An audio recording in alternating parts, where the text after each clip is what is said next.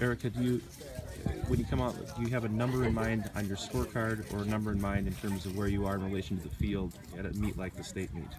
I mean, I just want to shoot the best that I can. I would love to be shooting in the 70s, but I know every day is different, and I just try to play the best that I can that day.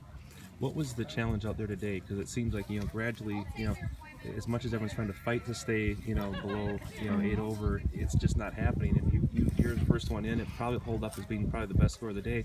What's the challenge out there today? I mean, I was definitely having a little troubles putting at first, but it's just getting used to the speed of the greens and stuff. So. You've come so far this year. What were your expectations coming in here, and how confident did you feel in your game?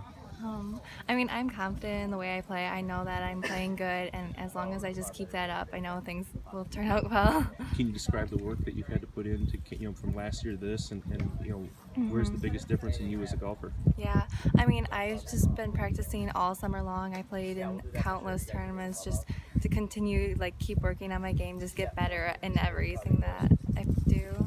Now, not knowing where this will finish at the end of the day, what's your mindset, regardless of where you might stand, whether it's in first place, whether it's chasing someone at 7, that kind of thing going into tomorrow?